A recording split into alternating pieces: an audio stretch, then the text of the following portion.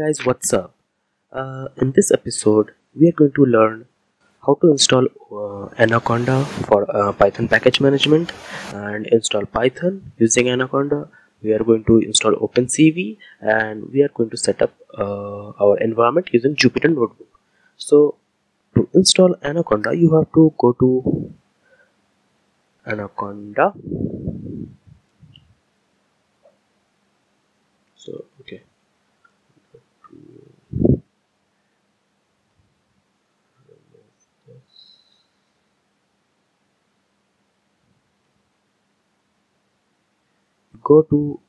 You just go to Google, type Anaconda, because I didn't remember the exact URL. So this is anaconda.com.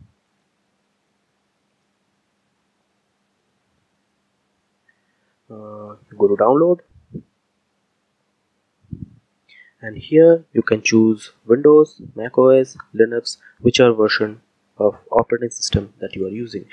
And I'm using Mac OS, that's why I'm using Mac, and I can use 3.7 or you can use 2.7, doesn't matter, because anyway we are going to create a new environment. At that time we are going to install a specific version of Python.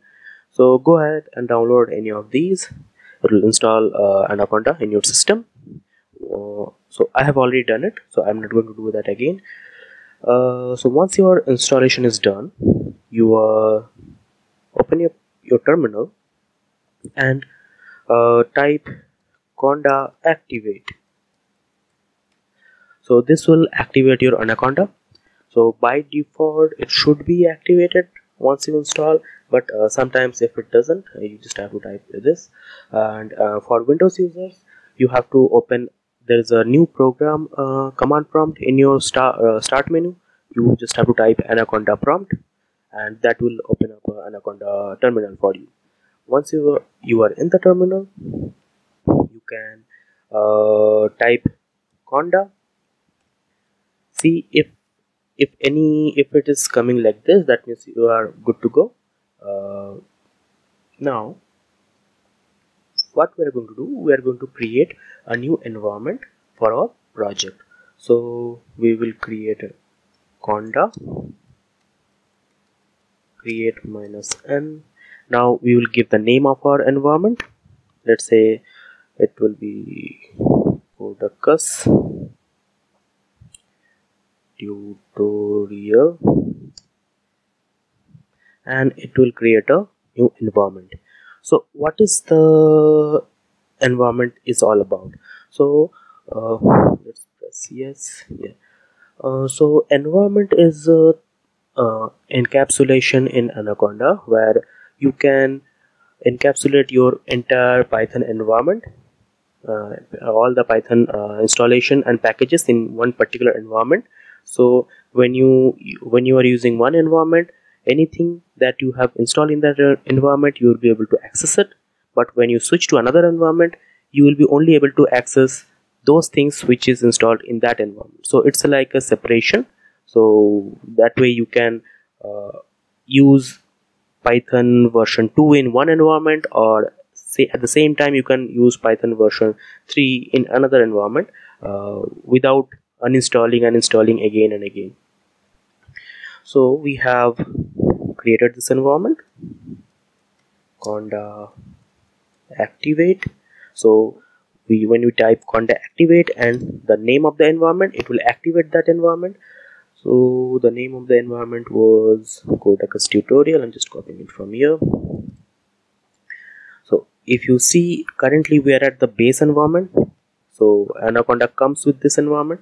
Now if we type conda activate the environment name, you will see the environment change from base to conda tutorial, Codex tutorial.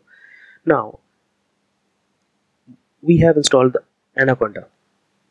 We now have to install a specific Python version in our environment.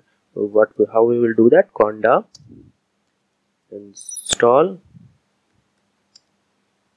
Python. Now you can specify a version here, or if you enter, it will pick the latest version, And if you want to specify a version, let's say I want to use 3.7, then I will specify it like this.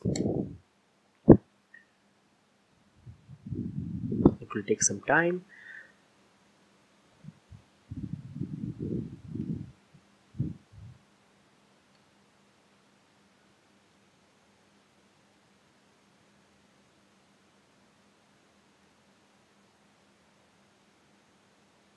It is taking a little bit more time.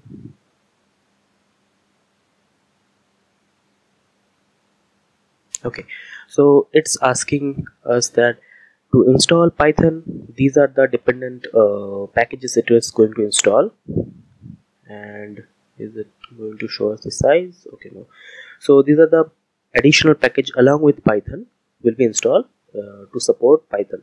If you say yes, it will get installed, otherwise it will get aborted. So we'll say yes.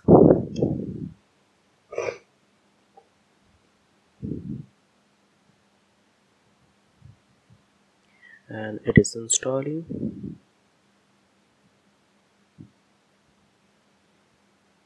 So if you see, along with Python we also have pip install. So what we will do, we will type var pip, and if you see the first line, if it says environment/codex tutorial bin pip, that means your pip is at the correct directory. So now if you directly type pip, it will install all your dependencies in the codex environment, not in somewhere else or in your system environment or anywhere else. You should always check that.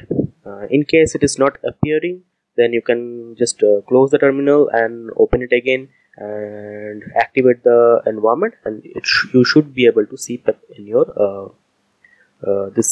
pip in your environment line, in the first line. Now we have installed Python, we have installed Conda, and now we have to install OpenCV. So we are going to use OpenCV for our all the computer visions and image processing applications. So to install OpenCV, we are going to use pip. So pip install.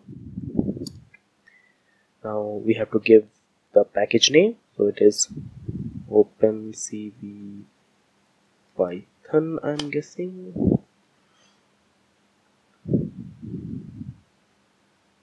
Or Python OpenCV. I'm a little bit confused on that.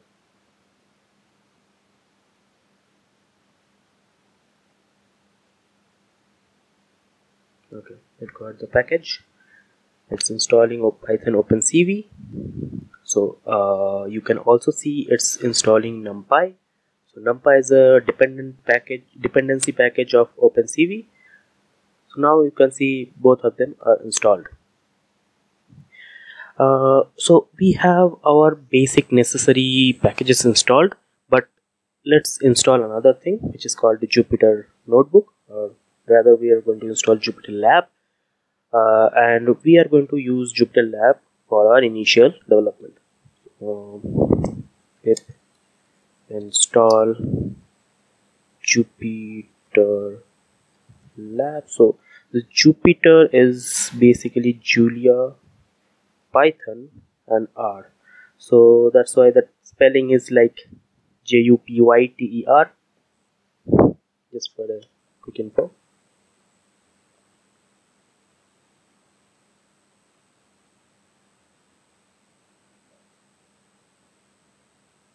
So it is downloading all the dependent packages and installing each of them.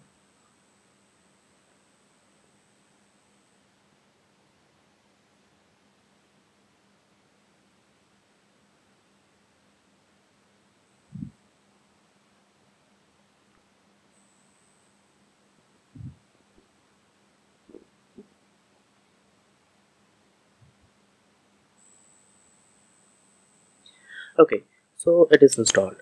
Let's open Jupyter. Before that, let's confirm it again. Where Jupyter. So again, where Jupyter will give us the exact path from where we are executing our command. So you can see it's coming from codex tutorial. That means we are in the correct path. So let's open Jupyter. Jupyter space lab.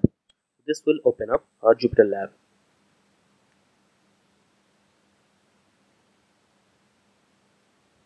I think there is some thing coming up, but it's not an issue.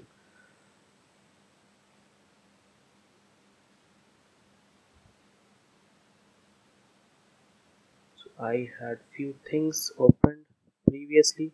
So when you open Jupyter Lab in your home directory, it will open all your folders and files. So we don't want to do that.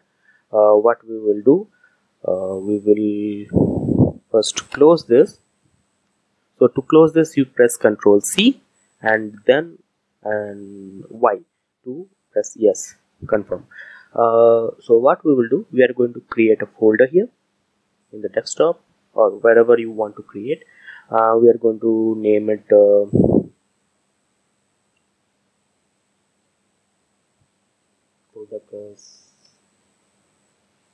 tutorial. Any name is fine. And inside this folder, we are going to do all our work. So how we are going to go to this folder? We are going to use CD. Then we are currently at the home folder, so we have to go to desktop first. So desktop, then Codacus tutorial. Okay. Now we are at the Codacus tutorial. Let's open Jupyter Lab here. So all our files will be created inside this folder.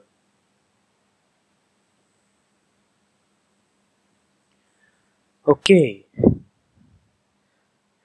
So here is the interface of Jupyter Lab. So we got notebook, we have console. This is basically a Python interpreter. We have terminal. This is the same thing that we have got here. Yeah, we can edit text file, markdown, some show context and everything. And here we have our file manager. Let's open up a notebook, and you can see it's appearing in the untitled notebook. We can save it, or we can, let's rename it.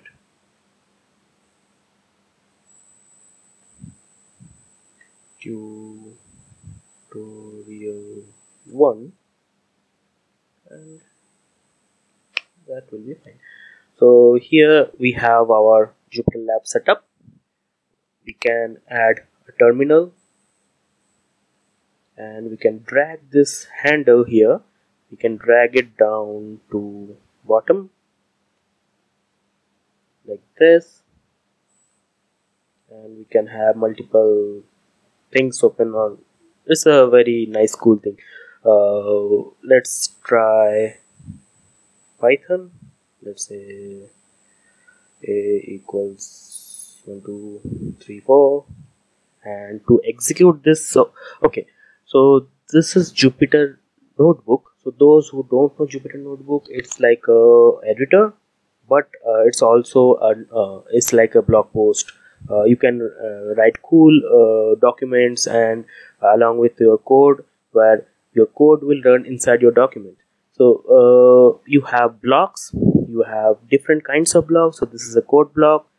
Let's open up a new block. Okay, so you can create a new block like by clicking on the plus button, or if you click a block here and press B, it will create a new block below. You can move blocks up and down, and press D twice to delete that cell. So deleted the block or cell, whatever you want to call it. Now to execute a block, you can click on this, or if you want to execute only by hotkey, you can press shift enter. So it will execute that particular cell and create a new cell below. Now we can have a markdown block. So if you click on this block and press M, it will become markdown, or you can go here and you can select markdown here. So markdown is like if you ever have used git readme, so that is markdown. So It is like a similar, almost like an HTML, but it has its own syntax, and you can create cool documents, good looking. You can decorate your code with a few documentations along with it. So if you see me here, so it is like hash, then I type this is heading, and if I press shift enter, it will be like this. At the same time, I can have 123 a is equal to 123, or print a. So at the same time, I have my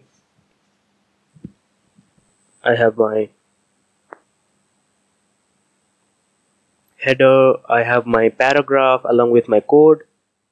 But it gives you a cool way of representing your research or whatever code that you are developing with, in a notebook style, in a blog post style.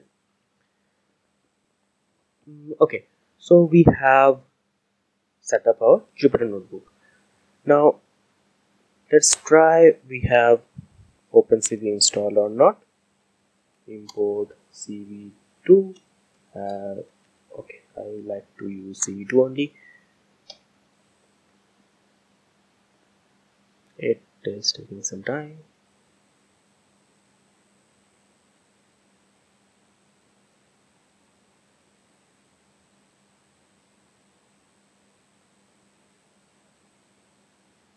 Okay, so you can see CV2 is installed. We are good to go.